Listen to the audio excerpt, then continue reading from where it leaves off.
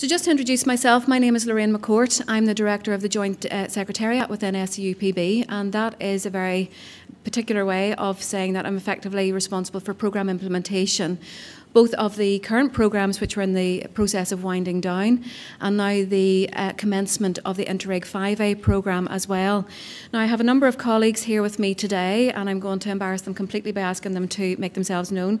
I'm supported here by Brenda Hegarty, my colleague, who's based down in the Home Office. Brenda is a programme manager, and she's going to be responsible for taking forward the health theme and delivering that through. We also have Lynn Comack here today, also based down in the Home Office. Is Lynn in the room? And Kathy Kelly as well. So they will be around. There's Kathy down the back. They will be around today if you want to ask any questions, touch base, leave contact details. Please feel free to find a member of staff. And down at the back we have John McCandless as well from our communications team, who would also be happy to assist. As you can see over here on my right-hand side, we have a number of flip charts. That today is for one purpose only, and it's to give you an opportunity that as we go through the course of the morning, we're going to be explaining to you some of the opportunities that may be available to you under the programme in terms of funding. We've got a large number of people represented here today, a lot of different organisations. Some of you may know each other, some of you may not. What we're basically asking you to do, if you would like to, is we're making the flip charts available today so that you can identify if there's a particular strand of the programme under the health theme that you would have an interest in. You can leave a project idea, you can leave your contact details, leave that behind, and what we will do is we will take that down, we will summarise that, and again we will make that available later on. So if you are looking for other people who are interested in the same thing that you're interested in, or who might share your project idea and want to become a partner within a project, leave your details on one of those flip charts and we will try and get that information out around all of you later on. Okay. We have today with us, myself and Brenda, as much as we are actively interested and delighted to be delivering out on this health theme for INTERREG IVA, we do not come from a health background in terms of delivering health care. But we are delighted that we have a number of colleagues here with us from each of the government departments in Northern Ireland, Ireland and Scotland, who are working alongside us to give us policy direction and make sure that what we are identifying here as opportunities under the programme is aligned within the policy direction of each of the member states in which we're going to be working. And I'm going to read out a few names, so again, if you could give a wave and make yourselves known. From Northern Ireland, we have John Farrell, Stephanie Johnson and Wendy Robinson. From the DHSSPS. From Ireland, we have Audrey Hegarty, and I think Audrey's on her way. She's just coming in on the train, so she may not be here just yet, but she'll be joining us shortly. And from Scotland, we have got Margaret Whisky, Eddie Turnbull, Alistair Hodgson, Moira Hodgson, and Chris Wright. So again, government reps are here today. Please do wander around, make yourselves known during the coffee break, and if you want to ask any questions in terms of how your particular project idea might align within some of the government policies, some of the priorities in terms of moving forward and transforming care, please feel free to go and find one of those reps today, and we will try and signpost you where we can. They are available to answer questions, talk to you, and I'm sure they'd be very happy to follow up with you after today's event. What I would like you to do, just for a moment, we were delighted at the end of last week when we thought we had about 50 people who were coming along here today. We were slightly overwhelmed when we got into the region of nearly 100, which is an amazing way of demonstrating the degree of interest, need and relevance of this particular area of the programme in terms of what we could potentially deliver out for the benefit of our communities. But we have a wide range of different interest stakeholders here today. I'm going to ask you to take 2 minutes just to introduce yourself to the other people around your table and give them a sense of why you're here and what you might be interested in, just to break the ice and get things started. Okay, so I'll give you a couple of minutes just to do that. That's as close as you're going to get to speed dating today. Okay, so what I would suggest is, obviously you probably have hardly had a chance to find out who's with you. Do take an opportunity as we go through the course of the morning. All right. Take an opportunity as you go through the course of the morning to continue your speed dating, find out who else is in the room, and what I would maybe suggest, even when you come back from the coffee break, it wouldn't do any harm to swap a table and find if you can get another angle on who else is here at another table after coffee. All right. Okay then, just to kick off, because we've got a lot of information to get through this morning, and I'm just going to explain to you what information you physically got within your packs, because there's quite a lot there, some of which we're going to reference as we're going through the presentations, some of which we're just going to leave for you to take away and read at your leisure, and you may well then want to come back with questions to us at a later stage. So within your pack of information, what you have got there is you have got a copy of this morning's presentations. You also have a summary fact sheet on the INTERREG IVA Programme. You have got a copy of the citizen summary, which gives you an indication of each of the results, the key elements of work that we're aiming to deliver under each of the themes under INTERREG IVA. And within that, obviously, there is a detail there in relation to the health theme. What I would say, however, and I'm going to make no apology right up front, the citizen summary is just that. It is a summary. If you're actively interested in wanting to bid into the programme, I would strongly recommend to any of you who wish to do that to go onto the website and also take a look at the cooperation programme. It's not the easiest read. I'm sorry. It's just the way that it is. It's in the format that it's in because it's a requirement of the European Commission, and that's the way that they had identified all cooperation programmes needed to be submitted. So it's not the easiest one to follow your way through, but if you go into that programme document and find the section on health and just make sure you've read down through that so you've got the full level of detail and you read just the particular nuance that was coming out from the Commission. It's a bit of a hard read, but it's very, very worthwhile to take that effort and go and do that. You've also got within your pack a sample application form. The one that you've got there is the application form which has gone out for the SME call. It will obviously be looked at again in respect to the health call, but I would just say that it's going to be a pretty standardised form, so there shouldn't be any significant variation. And what you've got there will give you a good sense of the questions that we're going to ask at stage 1. But in addition to that, what you've also got there is you've got a guidance document on how to prepare a business plan. Now, Brenda is going to explain the application process to you later on this morning. Both of those documents are going to be quite important for you, and whenever you come through with a detailed submission at stage 2, that guidance document gives you a sense of the kind of information that we will be looking for you to provide, so we're able to form an informed judgment on the merits of your project proposal, and that the committee are in a position to make a determination as to whether or not it is a project that should be financed, which will deliver, and which will deliver quality output at a good value for money cost. You also have a call timetable within your pack. That's what we have identified at the moment as being our schedule. So we are looking at an early October date for the opening of the health call, and you'll see then the steering committee dates and also the stage 2 dates in there as well. And you also have a little document there on our other programmes which we facilitate through SEUPB, through the transnational programme, which may or may not be of interest to either yourself or someone else that you know. So there's just a little bit of a reference document in there as well. So there's quite a lot of information within the pack. We're not going to go through it all today. We simply would not have time, but it's there. Feel free to come back to us again if you need to at a later stage. So we also have an agenda here for you today. What we're aiming to do with you this morning is we are going to take you through, and I'm going to talk you through the programme priorities in respect to health and just how that fits within the overall programme itself. We're going to look at the policy context within which all of this activity is set. We're going to then look at, and I'm sorry, it is quite wordy on the slides, but we felt it was useful to do that because it is a translation out of the cooperation programme. And once we start trying to summarise that anymore, you run the risk that you maybe start to lose a little bit of the nuance there. So we're going to talk you through each of the outputs and the indicators that are talked about in the cooperation programme, so that you've got those there for your reference. And then I'm going to hand over, we've got the governmental reps are going to come up and give you a little bit of a sense of the policy context. We will then break for a cup of coffee, give you an opportunity again to have a chat between yourselves. And then whenever we come back, some of you may have decided to run for the hills at that point and think, no, this is not for me, in which case, thank you so much for coming. It was lovely to have you. We very much hope, however, that the majority of you will come back into the room. And if you do, Brenda is going to talk you through the application process and give you a sense of what's involved in that and how we are going to score and look at applications whenever they arrive with us. So we'll do that. We'll then give you another opportunity for a question and answer session. We'll break for lunch. Again, feel free to take that opportunity to network with us or network with your other colleagues in the room. And then we are hanging around for a little while after we have completed the formal business today. There will be members of staff available if you want to come on a one-to-one basis and ask any particular questions in respect to your project. Now, obviously, we have a lot of people here today. We might not be able to deal with everybody if everybody wants to come and avail of that opportunity. But if we can't get to you, please do not worry. You can come back, contact Brenda or any other member in of the team in the Home Office, and we will try and arrange for follow-up conversations with you after today's event. Okay, does that sound like a plan? Everybody happy?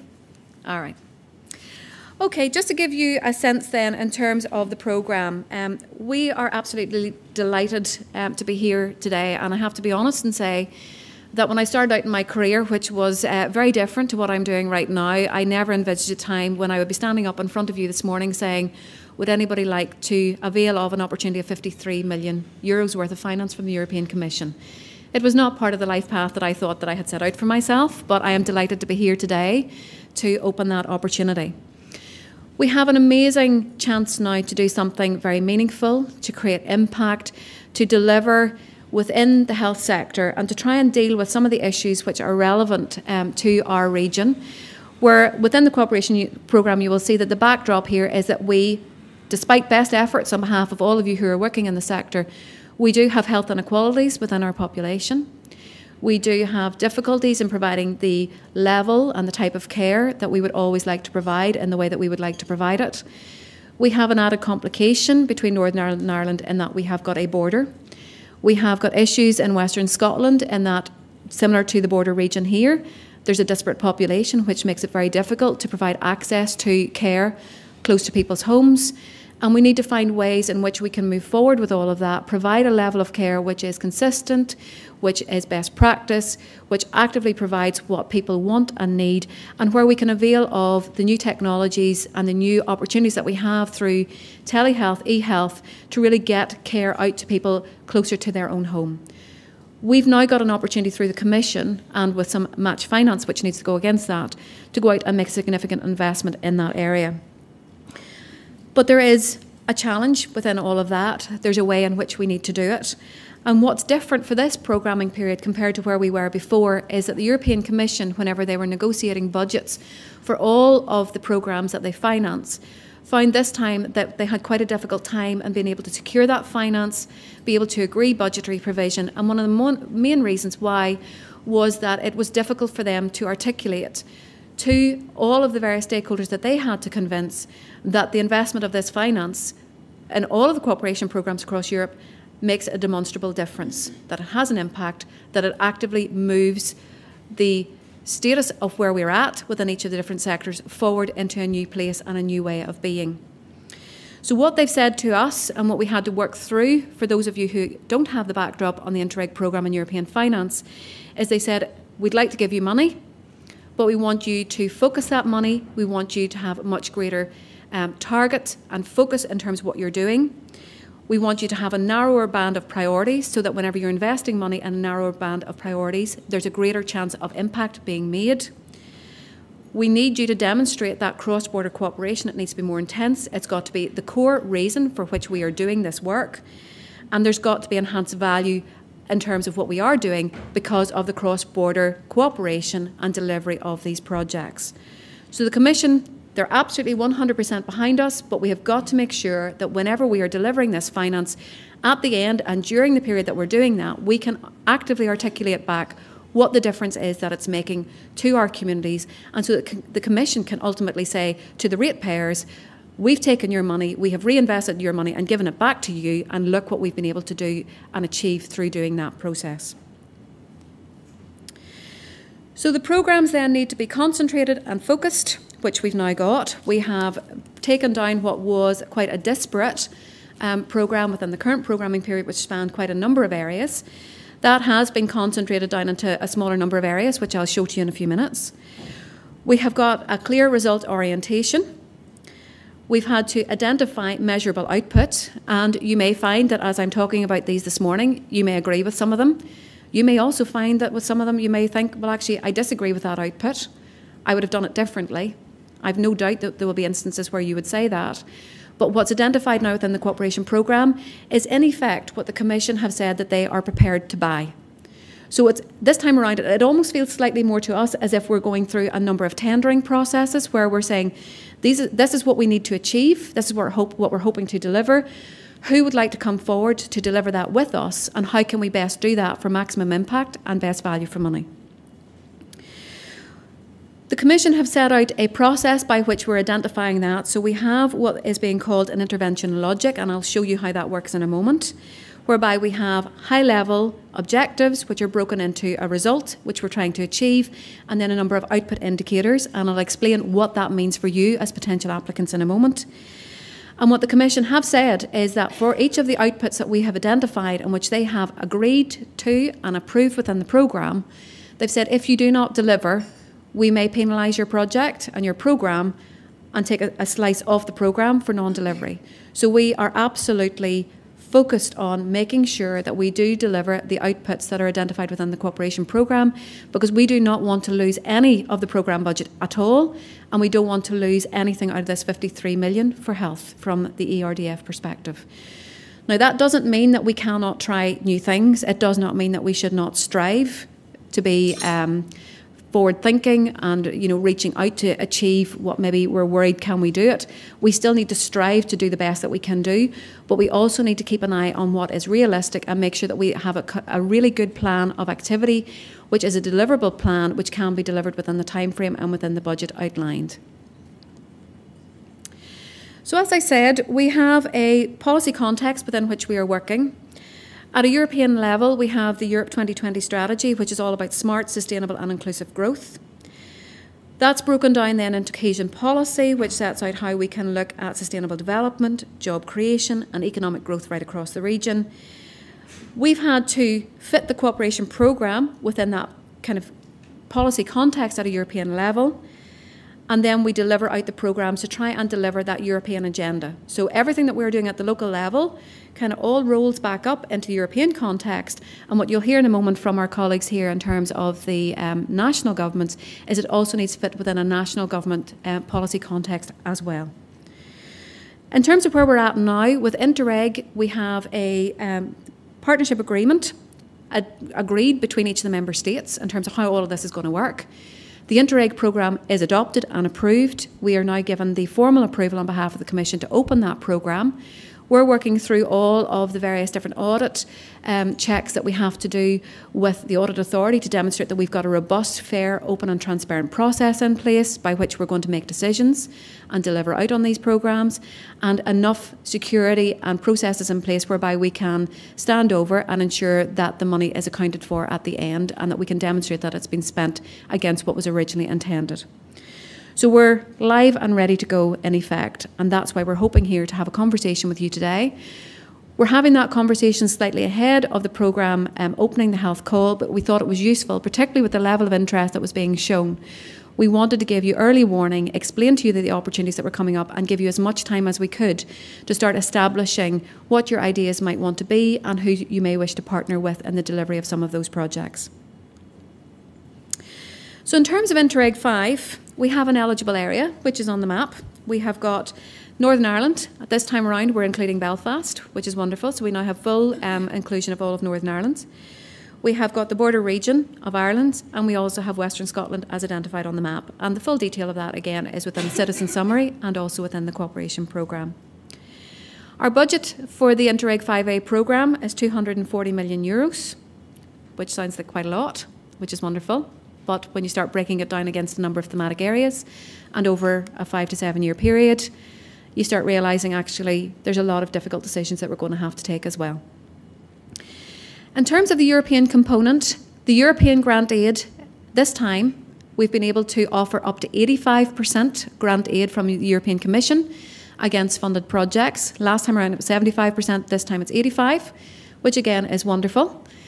But it means that the overall complement of the programme in terms of value of the programme may be slightly less because there's only 15% additional match funding potentially coming in. What I should say, however, is that if we are delivering projects and activities which have got a private sector dimension where there's delivery of service which is close to market, This may come into the therapeutic trials type aspect of the health programme as a possibility. If there's something where there's a private sector aspect, we will have to consider state aid. And if any of you don't know what that means, I would encourage you to go and find it out.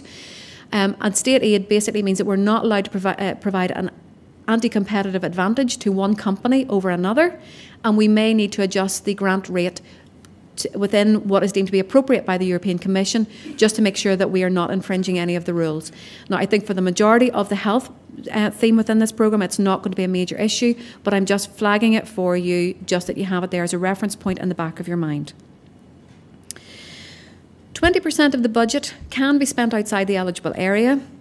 However, this is the exception, not the rule, and if there is finance being spent outside the eligible area, we will want to understand what is the benefit back to the eligible area. So, for example, it may mean that you would want to partner with someone, an organisation in another country, another jurisdiction, who is doing something which is another added dimension to what you're trying to deliver, where you're learning from best practice, where maybe they're trialling one thing, you're trialling another, and between the two of you, you're trying to come up with the best way forwards. So there are opportunities there, but you would need to present a very strong rationale for why you would be bringing in activity and partners outside the eligible area, and what benefit that actually brings to this particular programme and the area in which we're working. In terms of the way in which you need to establish partnership, I'll explain a little bit more in a moment, but it needs to be cross-border. The first thing I need to say is Northern Ireland, Scotland does not count. You must have Northern Ireland, Ireland, Ireland, Scotland, but preferably all three. Because we are trying to make sure that we are investing across the region, we are providing maximum benefit and value to all of the residents and the citizens within that region who are paying into this programme, in effect through their taxes. So we want to make sure that we are making an investment which is open and available to all, and where the benefit is going back in across the region. So just use that as your backdrop. You know, if you feel that a tripartite project does not work for a particular reason, that's fine. But again, explain why not.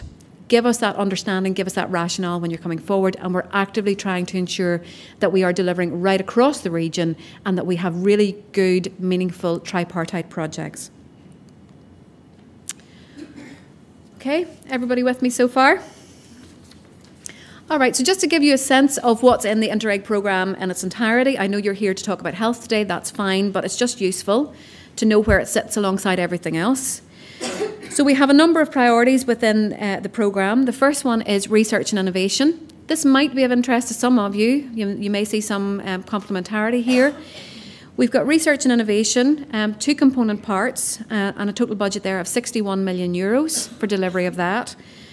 Out of that, 45 million of that is for research and innovation, primarily focused at third level academic graded research, primarily focused in two areas. One is renewable energy, but the other is within life sciences. So there may be some complementarity with what we aim to deliver within the health sector to what could also be delivered in partnership between academic institutions, and also then bringing that within the health sector as well. We also have an element there within that dimension of the programme which is orientated towards small to medium-sized companies. So that aspect is there as well. We then have another strand in relation to the environment, and there's actually quite a number of elements to that which cover everything from water treatment and water sewage infrastructure to river basin and freshwater quality management, habitats and biodiversity, and also management of the marine environment as well. So there's a total fund there of €72 million for the environment theme. We have sustainable transport, which is looking at low carbon transport, and that brings in multimodal transport hubs, electric vehicle infrastructure, and also the development of green cycleways, which again has a parallel and complementarity to the health theme in terms of positive health promotion. And that's €40 million invested within that sustainable transport theme.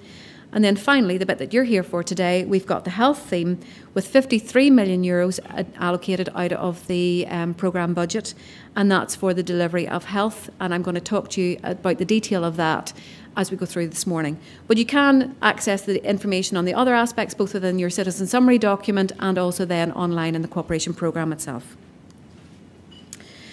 So looking specifically then at the health budget, As we said, it's €53 million, which is the European investment, but because there's a need for 15% match finance coming in, it means that the total investment within this sector from the programme will end up totalling close to €61 million. Okay. Said 85% European. Applicants will be required to identify 15% match finance in respect of the eligible project costs. And what we are doing at the moment is we are having conversations with our departmental colleagues in Northern Ireland and Ireland, who in the past had provided some match funding towards activities being delivered, as to whether or not that opportunity will be available again in this programme. We're just working through the final detail of that, but we are looking at that at the moment, and it's, I think the indications are that yes, they will try certainly to provide some finance.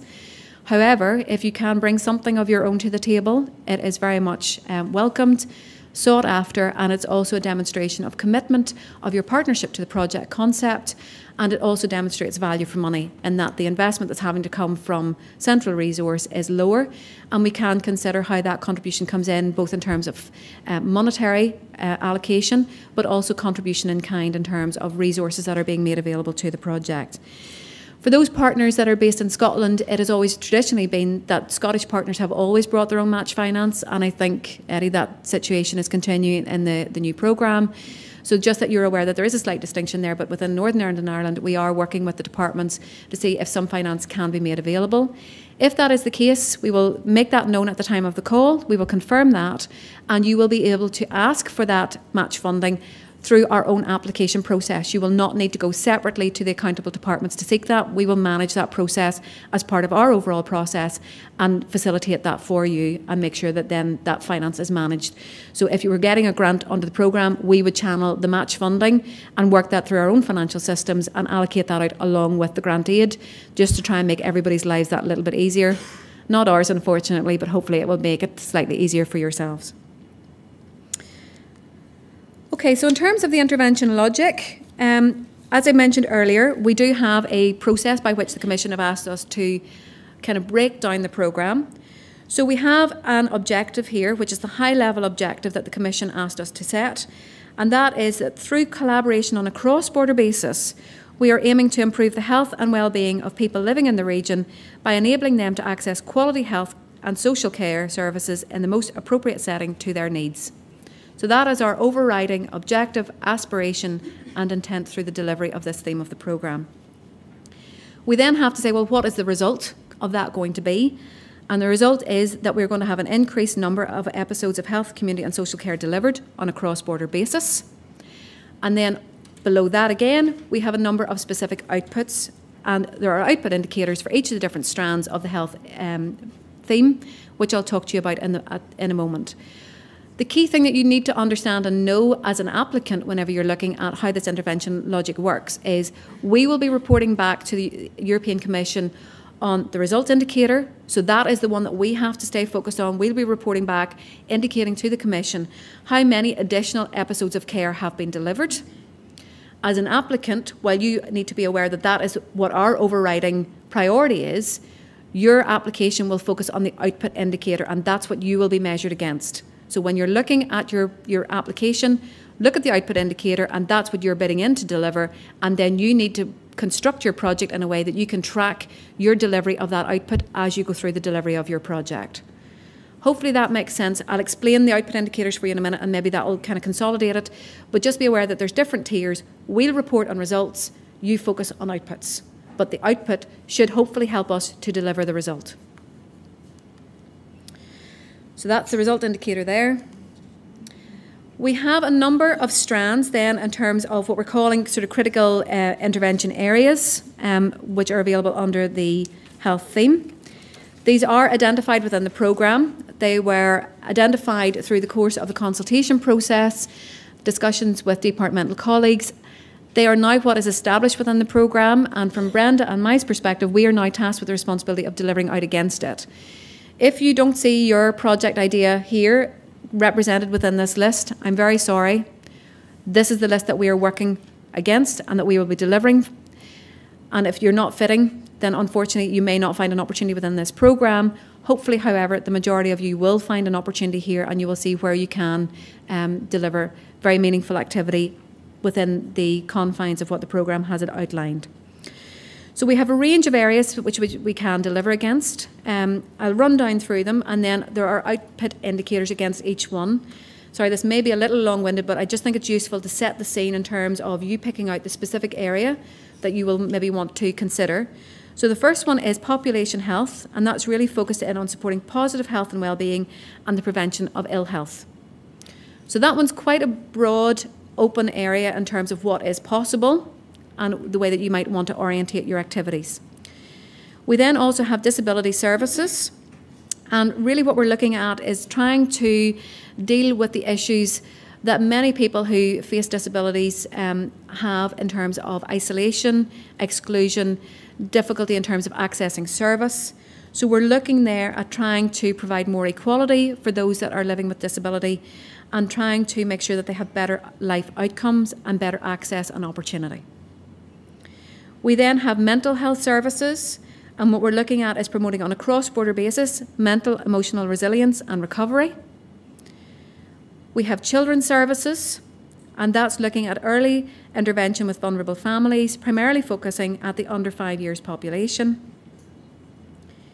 We've got primary care and older people services, and that's looking at supporting caring communities and independent living.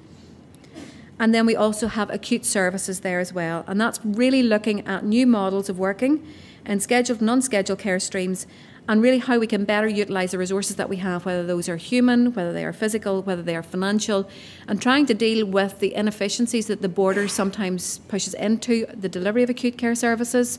How can we allow for better mobility, better access to care in terms of what it is that people need? So what I'll just do, for those of you, you can listen up when you hear the bit that you're interested in and just allow yourself to go to sleep for the other sections. I'm just going to run down through what the output indicators are for each of those different areas. And this is the way that it's defined within the cooperation programme. So the first one then, and you'll see with some of these, there's two aspects to it. One is number of interventions, and the other then is the number of beneficiaries that are identified. Now, some of you might immediately say, well, what is an intervention? Good question. It's not defined at the moment within the cooperation programme, and you might immediately think, well, that's not very helpful, because I'd like to know exactly what that means. To a degree, we support that argument. However, the converse is the fact that it is not completely defined within the cooperation programme gives us flexibility in approach. So long as we can identify that it is an intervention, then we should have some flexibility in how we define what that is, but we'll be actively interested with your project application in understanding what you are terming an intervention to be. The beneficiaries then is looking at individual patients and clients who are in receipt of service. Now, one of the things, and Brendan will talk you through the practicalities and the management later on in terms of application, one of the key things that we'll be looking at within the health sector is how do we track the delivery of service to beneficiaries. And it presents all kinds of challenges there in terms of freedom of information, data protection, and so on. Just to put your minds at rest straight away, as an organisation within SEUPB, we do not want to get patient records on any individual whatsoever. But when you're pulling together your project, what we need you to understand is you will need to have a mechanism by which you can track how the individual. So we'd be asking you to set up some kind of unique identifier for each individual patient and client that would receive access to service, whereby we can audit the fact that an individual has gone through the service that you're providing, and we can adequately report back to the Commission on the number of people that have received service, but we do not want to get the details on who, where, what they've got in terms of the data protection aspects of that. So on population health, what we have here is cross-border interventions to support positive health and well-being. There's a target there for 12 interventions to be delivered through the course of the programme, and we have a target of 15,000 beneficiaries that will have received some form of positive health and well-being service which helps them to prevent ill health. So that is the target for that particular dimension of this theme. Similarly, under mental health, we have a target there for the development of new cross-border area community and voluntary sector infrastructure to support clients who have recovered from mental illness. And you'll see referenced throughout all of these the whole issue of e-health, accessing and using new technologies and how we can build that in to help support the activities that are being delivered. So we have a target here in terms of mental health of 1 infrastructure in terms of that new service area. And in terms of the number of patients and clients, there's a target there of 8,000 clients will have received some form of service by the time we complete out on this area of the programme. On primary care and older people's services, we have a target of 4,500 patients and clients to have received some form of additional support and care. And then under acute services, there's a number of elements here. We've got cross-border frameworks where we're looking at how we can better deliver on a cross-border basis some of the care forms. We have also got the number of patients who need to have received service through those different forms of care. And we also then need to look at the identification, assessment and referral of clients. So we have got 4 frameworks identified here. We have got a target of 15,000 patients to have received care. And we also then have a target of 2,500 interventions, which are looking at the issues of assessment and referral of elderly patients identified as being at risk of isolation and social exclusion. So those are the specific targets in underneath the acute services area. Then we've got disability services, 2 new disability services actively supporting those that are living with different forms of disability, and also the number of beneficiaries. And we're targeting here 4,000 beneficiaries at being able to access cross-border area initiatives. And under children's services, we have a target of 2 new frameworks or 2 new sort of ways of working with vulnerable families, and that we're looking to deliver interventions with 5,000 families, again, across the region, who are then accessing some additional support in dealing with the issues that they are having to live with. One of the other aspects to the programme, which is slightly different to where we were within the current programming period, is we have an opportunity within this programming period as well to look at the development, implementation and evaluation of health and social care trials in a range of healthcare areas. Now, this is new for us. It's very exciting for us. We're actively really looking to get involved in this, and I think it is a particular benefit to the area in which we are working in terms of geographical area, because what we tend to see sometimes is that some of the therapeutic trial type work that's underway is very much centred around large urban centres. And it can be difficult for those that are living within a more rural border location, Western Scotland, sometimes to access some of those opportunities that might be available to people living in a more urbanised setting. So we do have an opportunity here to also look at therapeutic trials as we deliver out on this theme. And what we have here is the development of infrastructure and also how we can then look at intervention trials for what is being termed as novel but unproven healthcare interventions to support and cure illness. So that's a new area for the programme, but it's one that we're very excited about. And we have a target here of 10 different trials of new forms of care. Also within the programme, and we're still in conversation with our departmental colleagues about how we embed this within the thematic area and what needs to be a separate call in terms of what's a specific area of intervention. So those conversations are ongoing. But for yourselves as applicants, just to reference and make you aware, there are 2 areas which at the moment we're kind of looking at as almost being and should be nearly cross-cutting themes across all the other sort of intervention areas. One is about the training of healthcare professionals, and also the aspect of how we look at electronic record keeping, record sharing, making sure that that is available, although I know that there are conversations ongoing as well from the departmental perspective about the whole issue of electronic record capture and information sharing. So that one we're looking at in great detail at the moment.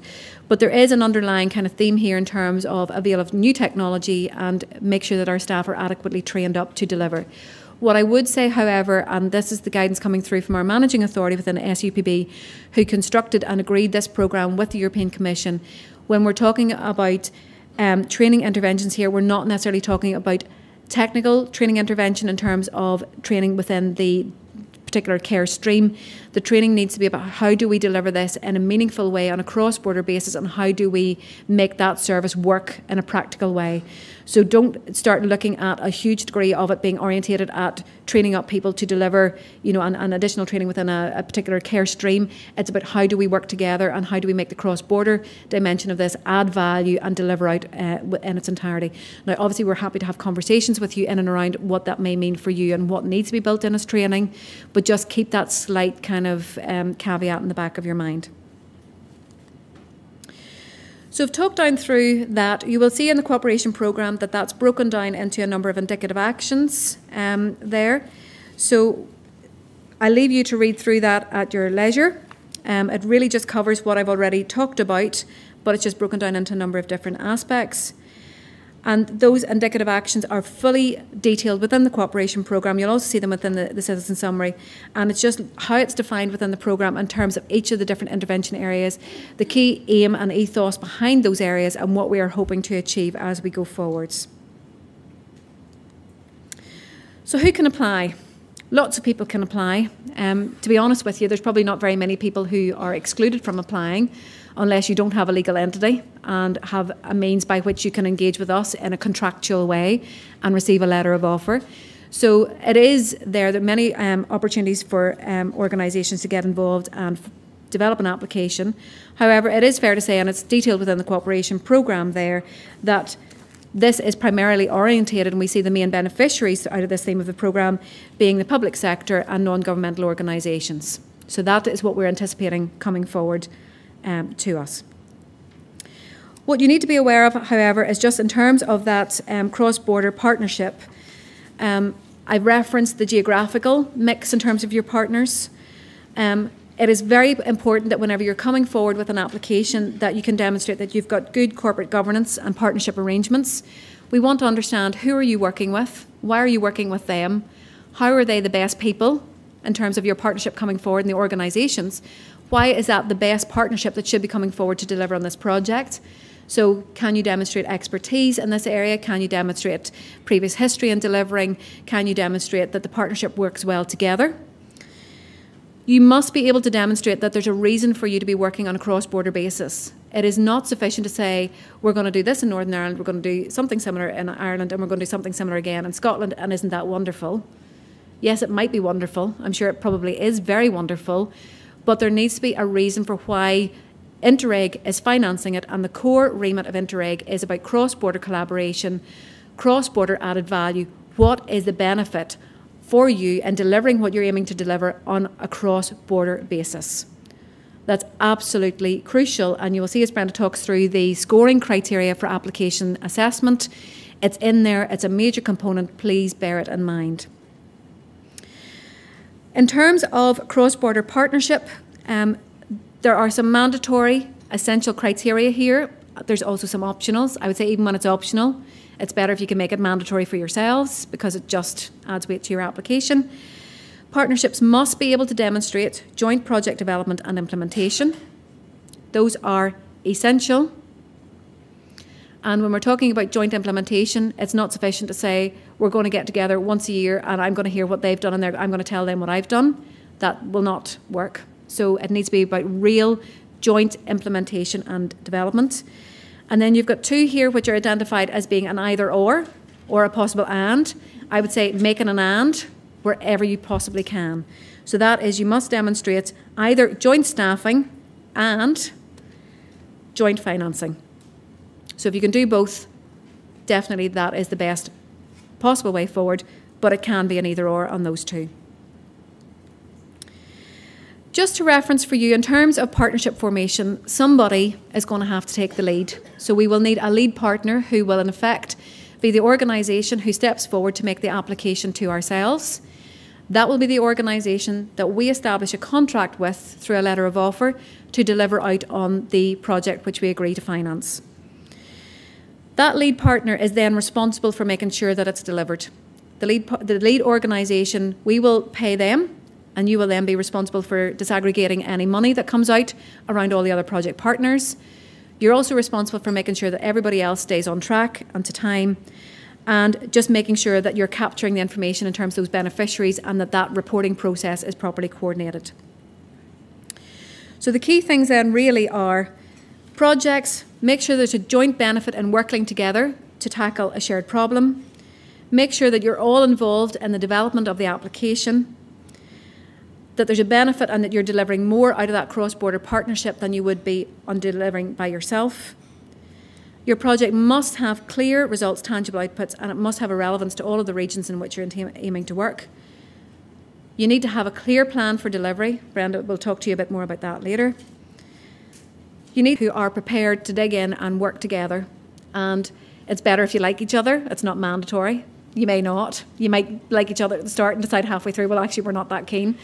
But you need to be able to stick together, work it through, and that everybody is actively going to deliver. So if you've got an organisation who's saying, you know what, we're not really sure if this is going to fit within our key priorities and our key agenda, we'd like to be involved, but we're really not sure whether we can be in there, have very serious conversation about that at the outset and make sure that it is something that everybody is actively wanting to commit to and deliver out for the entirety of the duration that you're going to be delivering this project.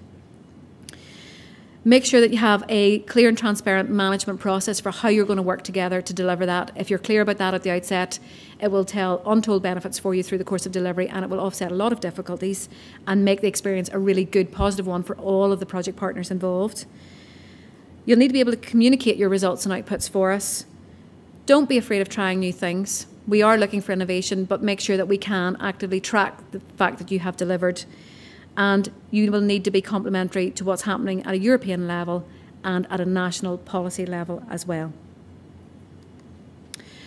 We're not going to go into application process now. What I'm going to do is invite, I think, John, you're coming up, and I think there may be some others coming with you.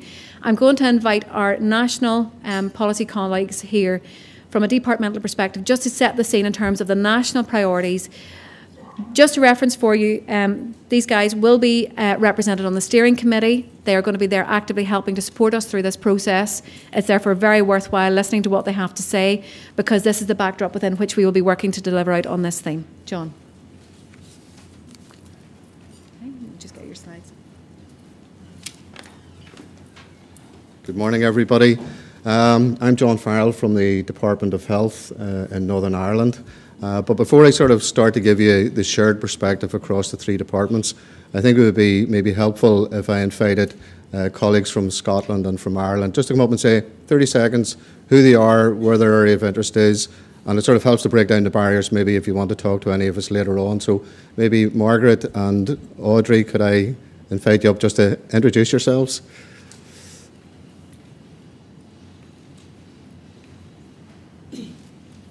Thanks, John. Good morning, everyone. My name is Margaret Wariski, and I'm here from the Scottish Government. And I think we're really sort of delighted to be involved in this collaboration. And I know it is extending the traditional border between the north of Ireland and the Republic to include some parts of Scotland. But we think there's going to be great benefit in terms of collaboration, knowledge exchange and shared learning. And I guess we have a particular interest in community resilience and that wider preventative agenda, and I think particularly in sort of areas for more rurality and remoteness. So we think there's lots of synergies and how technology can play a role in enabling some of the transformation and innovation that we need to do. So thank you, and look forward to discussing further during the day. Good morning, everybody. My name is Audrey Haggerty, and I work in the International Unit in the Department of Health in Dublin. I suppose I was mindful that John might be putting us forward for a few words. So I suppose no more than yourselves, I had a look to see a bit more about INTERREG and the background to it. And it may have been mentioned earlier, but I was intrigued to learn that 2015 is actually the 25th anniversary of this programme in Europe, and I suppose it just got me thinking a little bit about the whole purpose of it and how it's applicable today. Interesting that in all that time it's been about achieving the cross-border collaboration across, I suppose, all member states and to remove border obstacles, to find shared, I suppose, means of addressing common and shared challenges, and I suppose health is a very particular one where there are common challenges across, Europe and between our member states, but also bearing in mind then that our member states have possibly, different health systems, how they operate. So I suppose it's one that there are challenges, but as I say, because they're common challenges, that the INTERREG is very well placed, I think, to support us in our work on that. Lorraine mentioned the Commission, and I suppose there are quite a number of players in this programme. The Commission, Lorraine's already mentioned about their input and that they hope to receive, I suppose, maximum benefit from their input, more than the Member States themselves. But I think, as has been highlighted, there are quite a lot of obligations on those who put forward applications, and we'll hear more, I suppose, later on. For Ireland, we recognise the importance of ERDF in supporting our economic and social development, and obviously regional development. Just to mention too about the health systems, there's been mention of the cooperation programme and the operational programme, both the same thing. It's not so much difficult to read, but I actually do think it's actually a very good backdrop to what we're actually trying to achieve through the programme. I actually would encourage people to look at it. I think it gives some very good pointers to to what the programme is about and why the various governments are interested in supporting it. It also recognises the contrasting nature of the borders in the eligible areas, and that there are different approaches to promoting cross-border cooperation. So just to reiterate what's been said already, it's about finding means of collaboration where that collaboration makes sense. And obviously, the added value element is what we want to see. Finally, don't want to hog the floor for John, but just to mention the people aspect to all of this and the citizen and the patient, I suppose a key element of this programme is building on the previous programmes. And the previous programmes have been very good at bringing people together, not only in terms of service delivery, but bringing professionals together and managing the process together.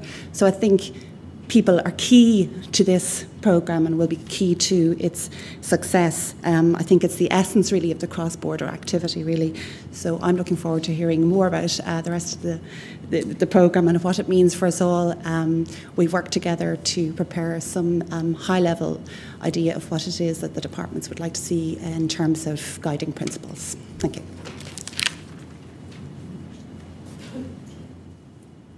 Thanks very much, Audrey and Margaret.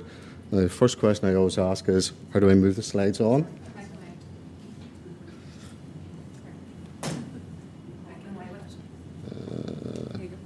Sorry. Oh, sorry. Sorry, okay. I can wave it, John. Oh, no, that's okay. That's all right. Okay. What I want to do is to provide a perspective across the three departments. As Lorraine has already said, there's been a lot of engagement across the three departments in terms of moving forward on this agenda. And we see the opportunities that INTERREG bring to actually letting us, address maybe a current challenge that is maybe facing patients in the eligible area. And there is a sort of a difference in it all, in that because of the size of Northern Ireland, all of Northern Ireland is the eligible area, whereas we have the border counties in Ireland and we have the western of Scotland and the Isles. And that means completely different dynamics, and some of the conversations I've been having with other colleagues in the other jurisdictions is that when we look to see the change that affects the patients in our eligible area, we have to be mindful that whilst that is all of our population in Northern Ireland, it's only part of the population in Scotland or in Ireland. So when we look to sort of align things into where we're going at our national strategies, we have to be mindful that there are particular challenges in the border area that may not be the same throughout the rest of the country. But equally, we are in an era where health and social care is having to respond better to the needs of patients. It needs to be having services designed around the needs of patients. And therefore, the challenges of developing health and care in a modern society are equally as challenging throughout a whole country as they are in a particular region of that country. So there has to be lessons that can be taken, adopted, applied and scaled up in order to meet national agendas and strategies. But some of the challenges that we are facing, and in a lot of respects, we are not unique just because we're in these three jurisdictions. The work that I do, working with other European regions, I actually find a lot of the challenges, we're all the same. We're all finding that our populations are getting older.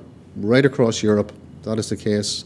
And with an older population, you also find then that people are living longer because health and care today is much better than it was years ago. But with people living longer, you start to find that there are certain disease types, there are certain things that start to affect them, so you have chronic conditions that start to appear with the patients that would be associated with it, with the rising population. And what we actually find is that, I think it's in the last 20 years or so, from a Northern Ireland perspective, there's been a 21% increase in the number of people over the age of 65. And when you think of that they are actually needing more health and care services, they're actually probably going to have more chronic conditions like diabetes, respiratory conditions, mobility issues and that there. We still need to provide for those needs of those patients. And what that actually does is that puts pressures on our financial systems because of people living longer, we still need to provide care for them, providing different care. We need to start to look about doing it in a different way in order to do all of that. And that sort of takes us into, should there be differences in the way care is provided to patients? No, everybody should have access to the same type of care. Accessibility to care can cause inequalities, and we need to be able to ensure we address that. And you will find that maybe in the border region, in remote and rural areas, it is increasingly difficult for patients to be able to access the type of care that they need. So we need to actually think of how do we do all of that in terms of moving it forward. And this is where there are some common goals for health and social care that sort of come out from INTERREG, but they're also shared across the three departments. The three key things that we would actually see from a health and care perspective is we need to do things that improve the health of the population, improve the quality and the safety of the services that are actually provided to the population, and we need to ensure that the services are resilient and provide value for money. And that's the challenges that we're working towards, and that's what we're actually trying to structure our strategies and policies around in order to do all of that and to give it. We need to see a much greater focus on prevention, on self-management. If we can actually get patients to take responsibility for the care much earlier, then there is less likelihood that they will actually sort of fall into needing direct medical intervention at a later point. So we can do things like, showing people how nutrition, diet is important to them, so you reduce the risks of obesity. Smoking, we shouldn't smoke, I smoke, okay, so there's public health messages I maybe need to listen to, but smoking is also another issue. So if we can address those issues, we actually can keep people out of the health system, get them to self-manage their care. Even where they have presented with a condition, maybe there is the opportunity to use technology so that the patient can actually manage their own conditions at home and enable the data that is actually being gathered on them to be transmitted into the health and care service and monitored that way. And you can have the intervention with the patient at the right time. You could lead to reduced emergency admissions into hospital as well as a result of that. So there is a role in sort of it all moving forward that we need to be innovative in how we actually design our services and how we actually apply technology to those services. And I'm not for 1 minute saying that every new service that comes forward has to have a technology component to it. That's not going to be applicable or right in every situation. But innovation is key in the delivery of all services, because with a population that is living longer, with pressures on budget, we need to look at how we do things and how we can do them differently, and how through that we actually can get better outcomes for patients at the end of the day. It's not suffice to continue to do it and deliver similar outcomes and still be faced with the health challenges we have. We have to improve the outcomes for patients through all of this. Across the three jurisdictions, it's important to sort of recognise that there are some key things that are important to us. We are all reforming our health and social care systems. That's a fact. And it's probably, you should be hearing about it through the media, you should be reading about it in the newspapers. That is a fact. We are having to reform our health and social care systems. We are having to develop systems that are designed around the needs of patients. Not what the health sector thinks the patient needs, but what does the patient need for that service that they require? So it's provided in the right place, at the right time, by the right professional, and leads to improved patient outcomes. Sorry. Yeah. One of the other things as well is we also have strategies that are particular to our different client areas. So whenever Lorraine was going through the various indicators, and she was talking about population health and mental health and acute services, we have strategies and policies in these areas. It is important that any proposals that are coming forward are mindful of what the three governments are saying in terms of the strategies and policies in these areas, because it's important that proposals come forward that deliver on these.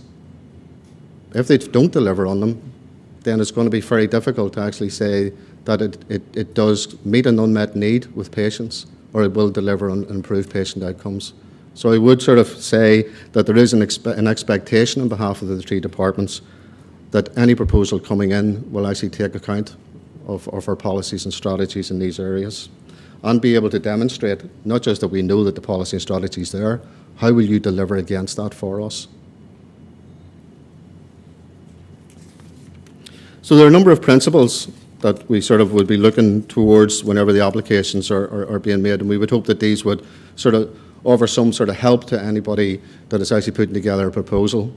The proposal, you should be able to sort of align the proposal with the strategies and the policies and the areas that you're wanting to go after. So how does it link into our population health strategies and policies? But not just in one jurisdiction. How does it deliver across the jurisdictions that you want your application to apply to? That's what's important. You have to be able to demonstrate as well, or show how you will actually, through the proposal, improve the value for money in the area. And that'll come maybe by service redesign, by innovation. And I think this is one of the important things, and you know, picking up on something that Audrey had actually said, you know, this is about building on the success of what went before. I would add to that and actually say that it's building on the success of what went before by learning from that to design and redesign and reconfigure the services so that we actually adopt innovative approaches to the delivery of that. We use technology, whatever that technology is, in order to respond to that as an enabler. And that's where we add value to the whole process going forward. It's also in terms of the quality of the cross-border cooperation. We want to actually see something living, breathing coming out of this here. So we do as well. The improved outcomes for citizens, I don't know how many times I've mentioned it, I don't think I keep needing to remind us of it, but it is important that you can demonstrate how this will improve the outcomes for patients coming forward. The other set of principles that we'll be looking for in it is that it has to take account of the reform agendas. What are the reform agendas in the three jurisdictions saying? Need to be mindful of that. There are the documents in Northern Ireland that's transforming your care. Within Ireland and within Scotland, they will have similar in there as well. So you need to be mindful of what that's saying and how we're actually trying to bring about the change of the services. But what I would say, the key message is the right service in the right place at the right time, delivered by the right health professional that delivers better outcomes. If you keep that in mind, you'll probably not be too far off the shared reform objectives. Innovation and transformation, we want to see that coming through. We don't want to just come back and tell us we're going to do it this way, and that's the way it traditionally was done. We want to see this drive for innovation. We want to see the change, because what we want out of this is that whilst we're actually looking at the projects and the applications coming forward and meeting the needs of the patients within that, what we would like to see is maybe something new coming forward that can be adopted at a bigger scale, that can actually change the whole way we maybe address the delivery of health and care services within the whole of the country, not just within an eligible area. And we want to be able to see something that can come through as well, that we can actually start to assemble an evidence base that can actually say it delivers better patient outcomes, it can be done more efficiently and effectively. And it could be attractive to actually take Scotland, Ireland and Northern Ireland into broader partnerships with other European regions in order to really start to embed some of the innovation that will come through in the service delivery. So very much this can be seen as a first step in to actually making real, effective, long-lasting change. Change that can be embedded, change that can be scaled up, not just contained and confined to where it actually happens in the project, but scaled up. And the other important factor going forward is that at the end of the INTERREG 5 period, those patients that have benefited from the application, from the project proposals going forward, shouldn't find that the service has suddenly stopped. That does not work for patients. What happens is that it has to be mainstreamed, so we need to be able to build these into the future delivery programmes of health and care in the eligible areas. Think of the patient and think what they need after 2020. Are we going to stop it, or are we going to continue it? So you need to be able to demonstrate how you can actually ensure that the service is mainstreamed. And that will probably necessitate conversations with the health services and the health sectors in the relevant jurisdictions to ensure that things can be delivered and taken forward. I sort of hope at the end of that it is maybe sort of given some clear thoughts in terms of what the departments would like to get out of the process. Summary: better patient outcomes, greater use of innovation, and services designed around the needs of the individual. Thank you very much.